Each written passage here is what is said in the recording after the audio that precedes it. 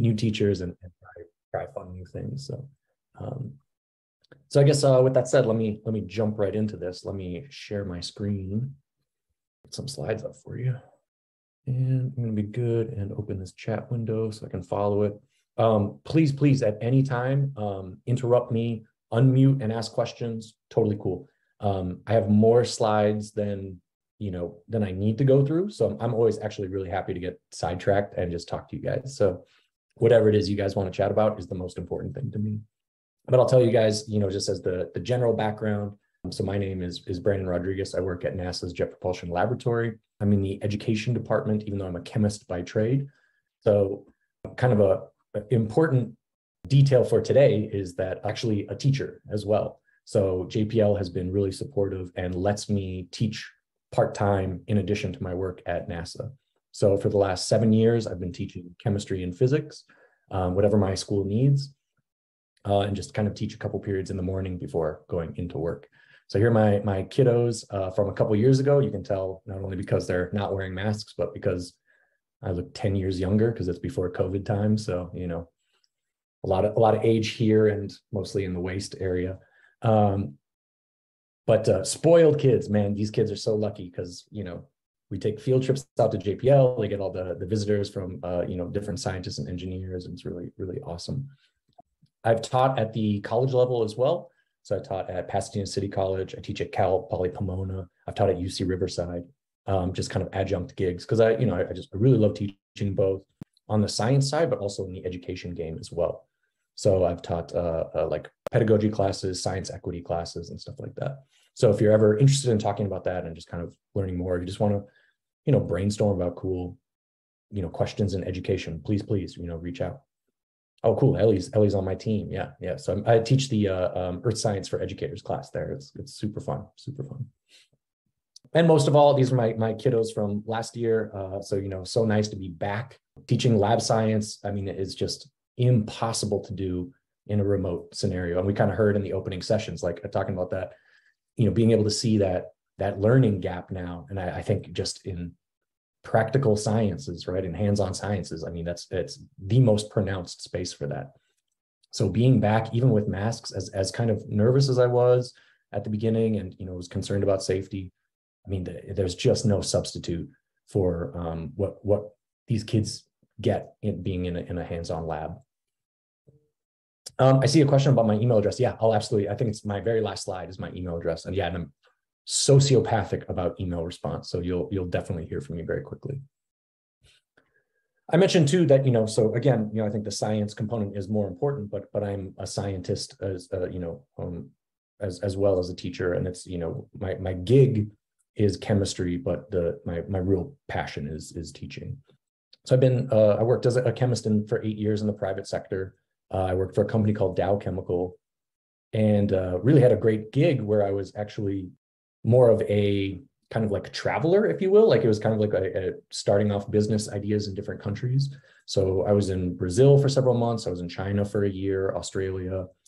And I think that's, I kind of highlight that because I want you guys to know, and I want your students to know that what we think science is and how we portray it in school is just so wildly minimalistic, right? We teach biology, chemistry, physics, and we say, do you want to be a scientist? And it's like, that is not what science looks like at all. So very rarely do we talk about science being outside of the lab, being patent lawyers, being, scale up engineers, like being consultants, right? Like those types of things. And those are all science careers as well. And I think it's important to highlight. It's tragic to me that we describe science as like, oh, I'm going to be a nurse, right? And it's like, if you're like science, like you're a nurse or a doctor based on gender, which is, again, also very tragic. But very few people say like, oh, I'm going to be a cosmologist or, an astrophysicist or something like that. Like those are really exciting careers. And we have to try our best to represent them as much as possible. One of the things I hope you guys take away today is effectively, if nothing else, other than like some cheesy jokes, like there's a website where you are going to find all of the activities I'm going to do with you today and hundreds of others. And this should be your one-stop shop. Like I can't stress enough, especially for new teachers. If you're still writing your own lesson plans, That's burnout, right? Like, yeah, that's time not well spent. Go steal lesson plans from other people and let one of those other people be me. So we have hundreds and hundreds of activities online. They're already lesson planned for you in a 5E model. We already have assessment, answer keys, student worksheets, all on PDF. We have engage videos, we have extension activities, stuff like that. It's all done. And that's because my team is a small team of people like me. We're all teachers, we're all scientists, so we can write good content based on what's really happening in the scientific world, but we can frame it with the language of your four walls as an educator. Those are the types of activities that we think work well with kids and don't put a lot of work on you, right? I don't need you to learn to be an astrophysicist. I need you to hit print, right? And like, it's all done for you. That's the beauty. So I hope you guys will check out that website and kind of dig around on it. In fact, I'll walk through it just a little bit for you. So the website looks a little bit like this. You can see there's some sections up here to play with. The teach section is probably your best bet, and that's where you'll find a bunch of activities. Like I said, I'll walk through this in just a second. And then the learn section is actually something we did in response to COVID, which is more student-driven activities. So these are things that are not you at the front, but something that you would assign. For the last couple of years, it's something like I would put in my Edmodo or Google Classroom and say, here are stepwise with photos, instructions of activities.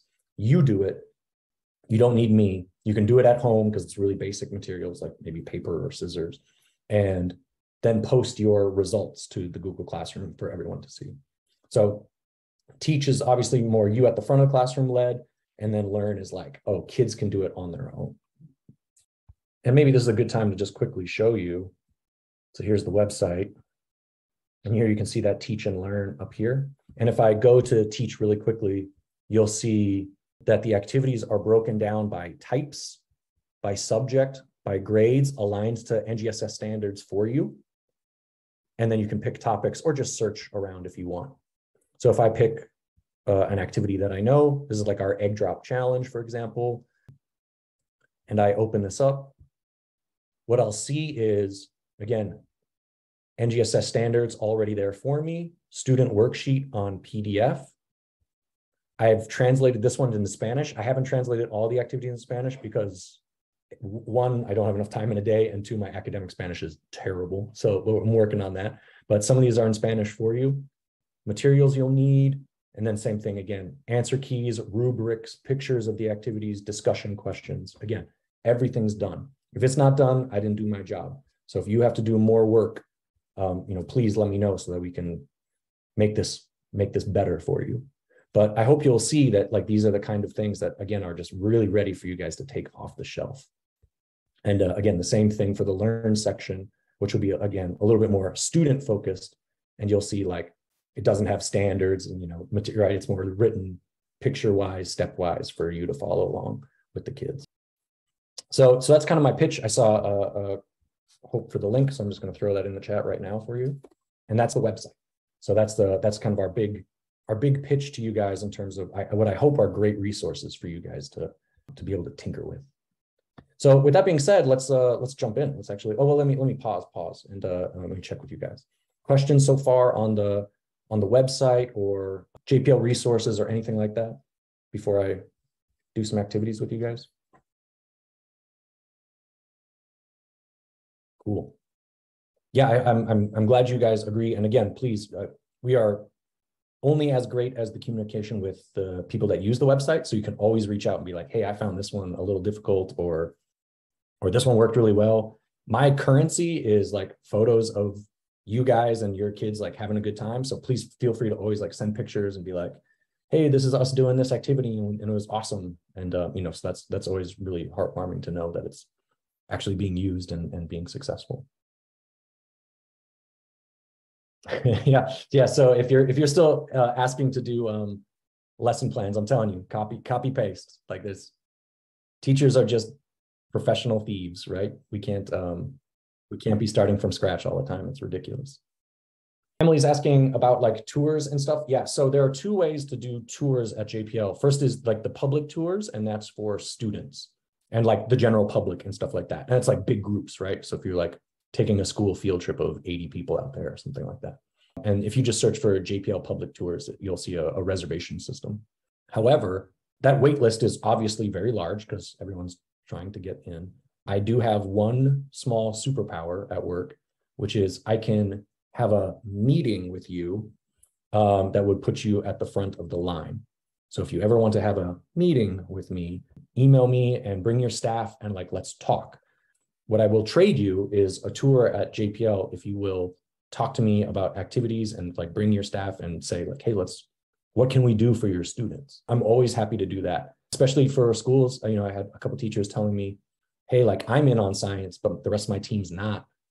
Maybe if we brought them all out, that would be like a little motivating and maybe that would get them on board. What a great idea, right? 100% behind that idea. So if that's the kind of thing that I can help out with, I'd be happy to do. Naturally, I can't have a meeting with 60, fourth graders. So we got to do it within the confines of reason.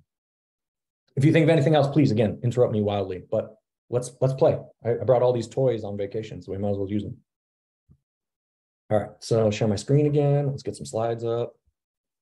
My pitch on this kind of proposal here was not actually to run through a ton of science or to show you guys like one big activity. As you can kind of see from the title, the game was, how can I just kind of break up lecture with some more demos, right? Like what can I do to just, in a long day, I teach a school with block schedule. So like in an hour and a half, I can't lecture the whole time, right? So what am I doing to kind of like break that up? And we do a lot of labs, as you can probably imagine in my class, but like for those longer slide heavy days, what can I do to just kind of break it up and have just a quick 5-cent demo?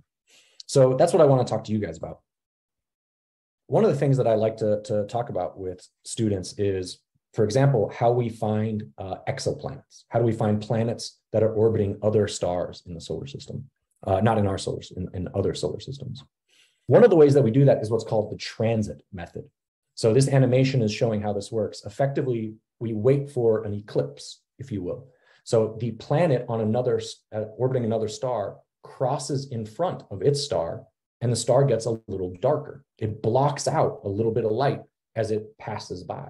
Now, obviously, you can't just see this with your naked eye very easily, but with a good telescope, you can actually see the star dim.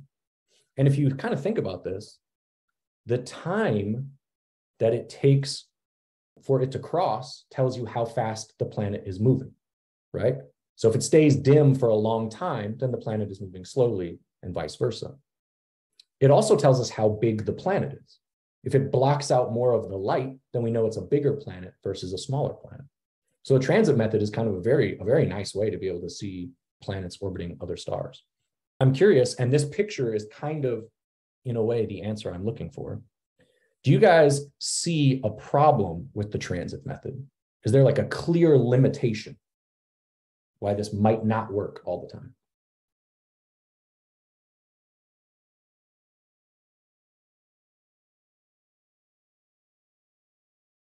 Will the sun move? Oh, it does move, actually, which gets to my next slide. So that's a good one.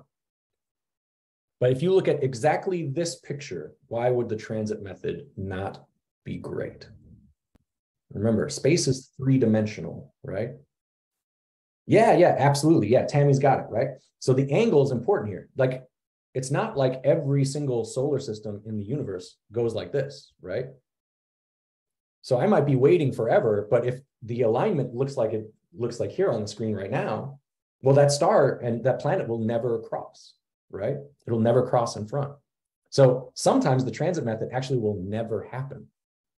So you need that alignment in between you, the planet, and the star. But Jane actually called a cool response to this is to use a different method here, which is a gravitational one.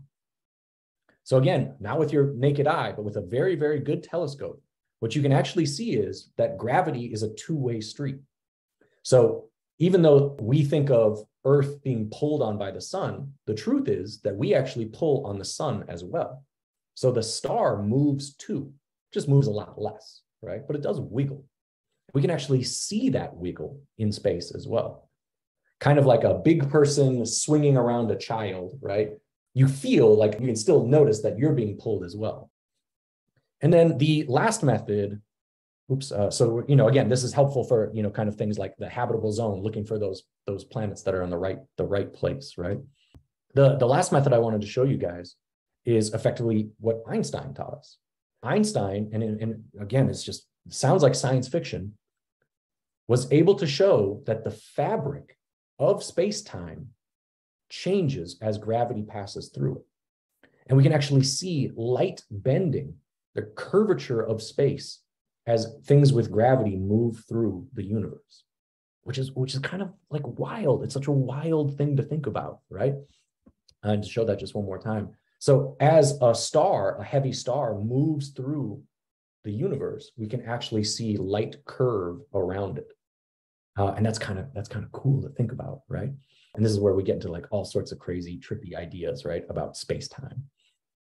So why do I care about this? Well, I care about this because of things like this. What you're seeing here is actually between a distant galaxy, there is a black hole. Black hole being much larger, much more gravity than a star. And you can see light bending around, right? I mean, which is just, it's so cool. It looks kind of like looking through a glass, right? Like a Coke bottle or something like that.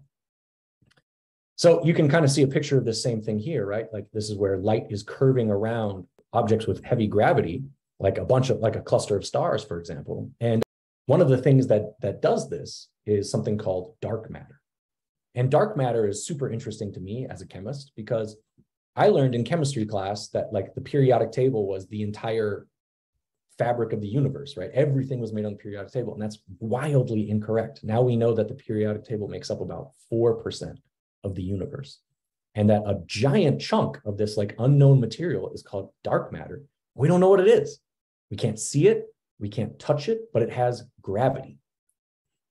So one of the ways I want to kind of show this to you, and maybe I should like pin myself so I can see here, is since we can't see dark matter, my question to you guys is how do we know it's there? And that's kind of like a big idea. So what I did is I made two clusters of universes for you. And here they are. Here's universe 1 and here's universe 2.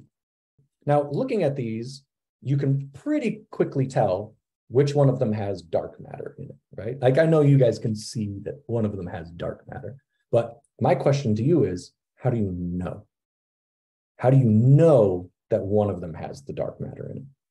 And there are a lot of good answers, but I'm curious, what do you guys think? So depending on whether you have screens switched, right?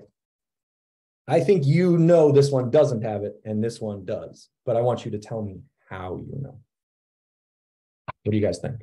I'll hold them up so you can see. Yeah, okay. So many good ones, right? So like for Solomon, you're saying one of them has volume compared to the other. And like assume that this is like filled to the top. So let's assume it looks like this. So they have the same volume, right? But Emily's kind of saying, oh, you can maybe see the difference in gravity. You can't feel it, but how can I feel it? Like I definitely know one of these has water in it. How do I know that? Yeah, exactly, Tammy. Perfect, right? Yeah. So Tammy and Emily get for sure. This one's heavier, and I can feel it. You can't, but I can. I really like what Gwendolyn said too. If I were to do this, it's pretty clear which one has dark matter in it as well, right? So yeah, the movement through dark matter tells me a lot as well. If there's restricted motion, yeah, that's pretty good too. And of course, the other thing, if I kind of hold these up to the light, two windows behind me, that work nicely. We can see that bending of the light, just like I was talking about too, right? This one's refracting light and this one is not, right? So yeah, this is how we do it. Like literally, this is how, we don't know much about dark matter, but we know it's got those 3 effects. And this is how we track it, which is kind of wild to think about. So dark matter is, I think, going to absolutely change the way we view the universe. We got to figure it out. We have no clue what it is. So we just gave it a cool name to make it sound exciting, right? Let me show you guys another one. Let's talk more about cool nerd stuff here. Now I'm in the zone. So this is a nebula that I study at work. That's called IC417, beautiful name for a beautiful nebula. And what you can see here is, if you can kind of imagine with me, I think you guys can see my cursor. Imagine a star exploded somewhere over here. So there's a supernova here. And that supernova pushed the dust out. So you can kind of see like the edge of the bubble here, if you can imagine that with me. So like all of that dust is being forced this way. And the force of that dust is causing everything in here to collide. This process is called accretion, and that's how stars are formed. So all of these guys here, these orange dots in this string right here, those are brand new stars that just turned on. So what we're doing is we're studying how star formation kind of kicks off. What does it mean to start being a star? You can imagine I've got a lot of other stars in my frame here, but I really just want to look at these ones. These are the ones I care about. So how do I do that? How do I focus on just a few stars? Well, I got very, very lucky, and I got to fly on a mission called SOFIA. If you've heard of this, it is a giant telescope on the back of a plane, and it flies at about 44,000 feet, so significantly higher than a normal plane. And we open this back door here, this hatch, and there's a 3-meter telescope in the back, and you do this to get above the air, right? To get above water vapor and stuff like that that interferes with the telescope. And you take telescope data somehow from a plane. Now, if you're thinking to yourself, like, planes are pretty shaky, like how do you possibly point a telescope? Yeah, absolutely right. The whole system is set up on this like motion dampening thing. So you move, but the telescope doesn't move. So this is us in the getting ready for takeoff. This is the telescope out the back. So this is what we see. And then on the other side of, you can see all these like motion dampening material here. On the other side of that is the gate with the telescope pointed out the back. So now we're staring out into the sky, looking at stars without the atmosphere kind of getting in the way. But my problem is, and I put some links in here for you guys too. My problem is that I've got all those other stars in the way, and I've got to figure out how to just see the ones that I want. How do I do that? Well, basically what I do is I use filters. If you guys kind of have ever geeked out on astronomy, you know that stars have different colors, and the colors correspond to how old they are, how hot they are, et cetera, right? Blue stars tend to be young, very, very big, very, very hot. Darker red stars, smaller, not so hot. If you can imagine with me, I think I've got a good dark shirt for this, yeah. If I've got old stars and young stars next to each other, there we go, that looks pretty good. There we go. So I've got 2 stars here, and you can see this is a 20-cent LED and a watch battery, by the way. So if I have a hot young star and an old star here, and I want to only see one of them, and I've got thousands of these, like in that picture, thousands of these. What I do is I apply a filter so that I only see the ones I want. Using effectively color filters, I can turn on or off which stars I want to be able to see at any point in time. And I can obviously do the converse, right? So if I want to see only the red stars, I can do that as well. This is obviously like a silly reduction. I don't use cellophane from the theater department. I use like very, very nice filters, but I mean, the principle is exactly the same. And what's really cool about this is that I don't need to just use visible light. Our universe, right, the electromagnetic spectrum is so much bigger than visible light. So one of the other things that I use is I use infrared. Infrared allows us to see heat. You've ever seen like the Predator movies? Everyone knows this, right? So it's like the camera that will allow you to see heat. So if I want, I can do the same thing and apply some filters. For example, here is me with an infrared camera. That's what I look like, looking good. But what if I want to turn off certain wavelengths in the infrared? Well, I can do that too. So let's do a little magic trick together. So there's me. And if I want to turn me off, I do this. So I've filtered myself out from infrared, but you can still see me, right? So I'm even just plexiglass like this is a infrared filter, but not a visible light filter. So if I want to turn on or off visible light versus heat, I can do that as well, just with a piece of glass.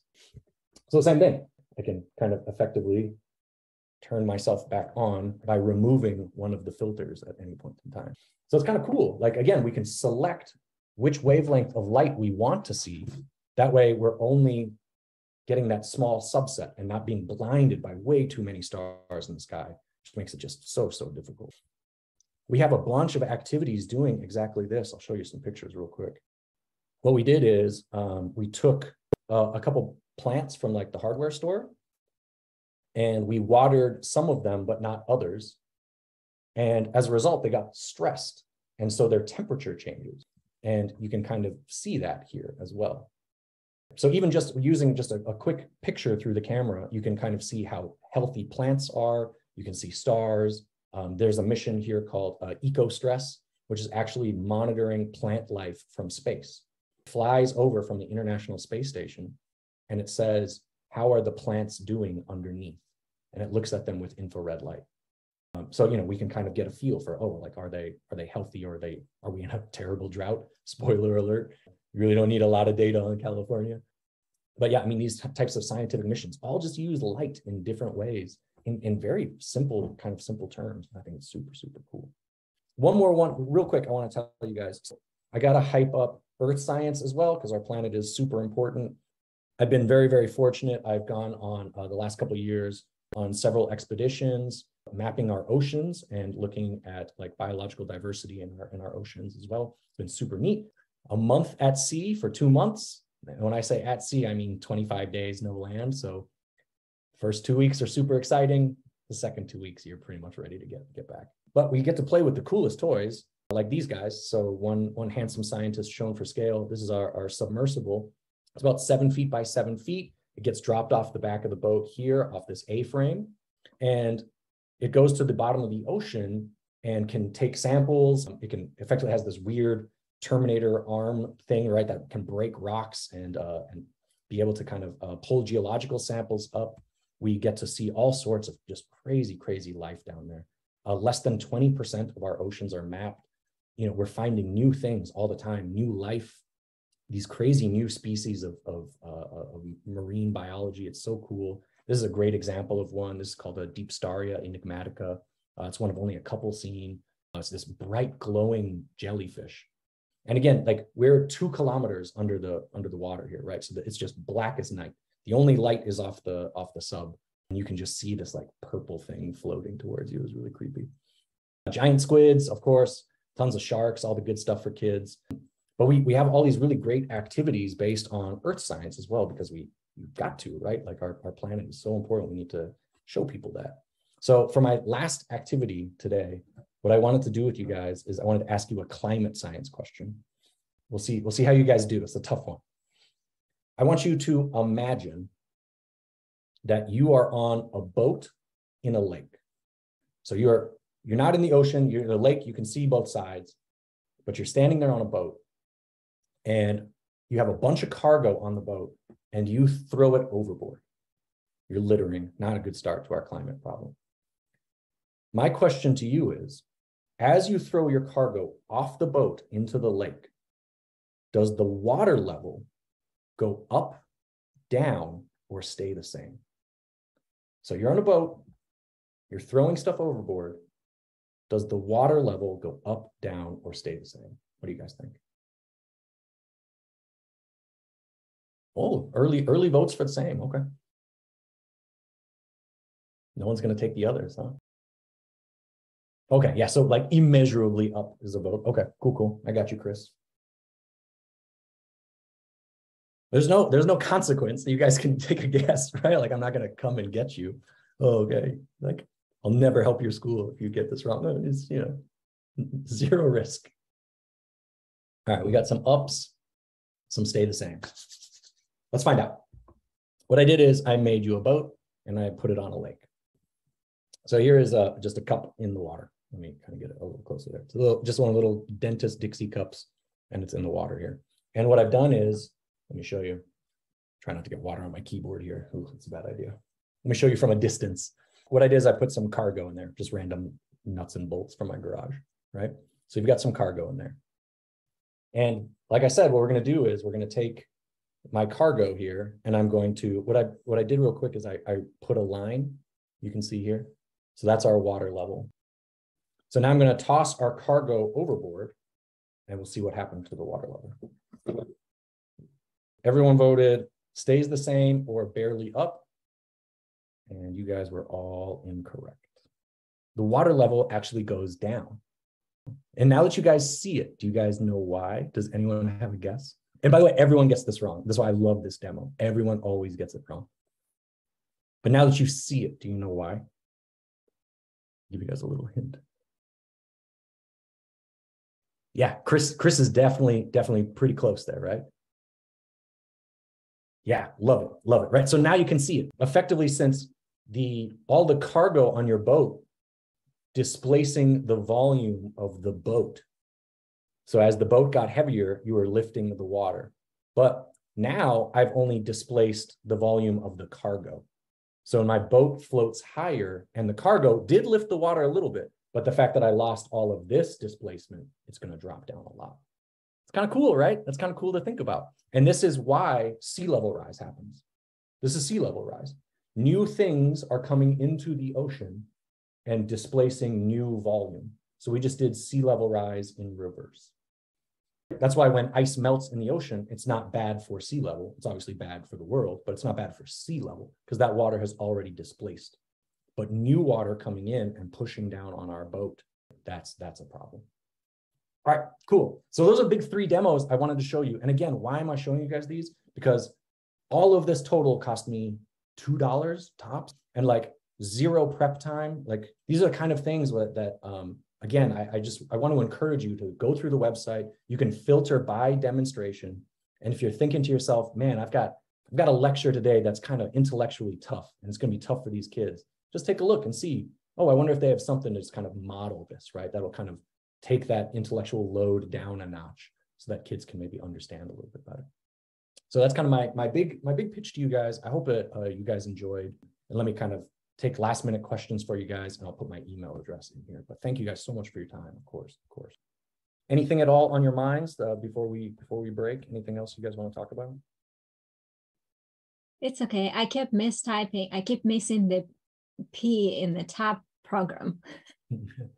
You know, and the new, like with the new touchpad on the Macs, like my big, stupid, clumsy sausage fingers, I screw up everything. So if anyone have any questions, that's the good opportunity to ask Brandon while he's here. Or you can email him as well. Emily asked about education. Sure. Yeah, absolutely. So I was, as I mentioned, kind of like a chemist by education first. So I got my undergrad in chemistry from Vanderbilt. I went and got my doctorate in chemistry from Northwestern. I was working in the private sector when I kind of felt that calling to be in education. So I went back and got a master's in education. Yeah, I've been kind of effectively left the company to go teach high school. And they were like, what are you doing, bro? Like, there's no way that's the right choice. Like, I mean, they're like, okay, see you soon. You'll be back. But no, so I started teaching high school chemistry. I've taught charters and Title I schools the entire time. I love it. I love being there for the students. And I think that what we have to do is like, we have to pay it forward for any of the good things that came to us so we can open doors. And as my friend likes to say, you know, you got to lift when you rise. So that's kind of got me back into teaching. I was very lucky because as I was teaching, I got a phone call from NASA one day, which I totally thought was a prank call. And they said, come do both. You can be a scientist and a teacher for us. And that was just a beautiful pitch. So it lets me live in both worlds. And I think that's actually really enriched my teaching practice. So I've been really, really happy with that support from JPL. Yeah, if you're trying to get into NASA or JPL, if you saw on the webpage, there's also like an interns page as well. And the general one, if you just Google NASA internship, that will be all the other NASA centers. JPL is the best one, no big deal. But if you go to the education page I showed, right next to the teach and learn section at the top, there's an intern button as well, if you want to take a look. All right, guys. Well, I mean, yeah, again, I really appreciate your time. I think it's, sorry, I got one real quick. Do you find, so it's like direct, so I'm not going to say who said it, but let me just kind of read the question. Do you find that your success in math and science is primarily due to going to schools where many of your peers do not look like you? And that is more than a 4-minute answer, because I can get on this topic for a long time. But yeah, absolutely. I went to a very, very low income high school and then found myself in a very, very affluent, predominantly white college and graduate school. And it's an absolute culture shock. And one of the things that we really focus on at my school is getting them ready for that transition, because I went from coasting through school where teachers barely cared or showed up to almost losing my academic scholarship, because it was the first time I didn't know what was going on and I was out of my league and I didn't understand culturally what was happening around me. So yeah, that transition is absolutely tough. If you teach high school, please, please, please talk to your kids about this. Calibrate them for that transition as much as possible, because it is not a success to graduate high school and then fail out your first year of college. So, we're trying to get them through college, not through high school. That is not the metric for me. So they need to know what that's going to look like. I hope that answers the question. Yeah. But I mean, again, I could talk on that. Yeah. But call me up if you want to talk about these things and equity in science and representation. I'm happy to chat with you for sure. Thank you so much, everyone, for attending this session. Brendan, and thank you so very much for the demonstrations and for sharing your personal experience and your personal path to where you are now. I think it's important that people know that it's not the easy path. It's not the straight way through it. There's going to be a lot of challenges, but again, don't let anything stop you on what you want to do. And through the whole session, I kept saying, wow, that's amazing, that school. It's so amazing that we have such an opportunity to discover the planet around our planet and our universe and the other universes. It's just amazing. So thank you so much. And if anyone would like to tour the Jet Propulsion Laboratories, please visit the website that Brendan shared. It's jpl.nasa.gov to make an appointment, or email directly to Brendan. We're going to take you on that. Yeah, I hope so. Great. I hope to hear from you guys. Please reach out anytime. All right, have a good one. Enjoy the rest of the conference. I'll see you guys in some other talks. Thank you, everyone. We have more sessions. Hope to see you there. Bye, guys.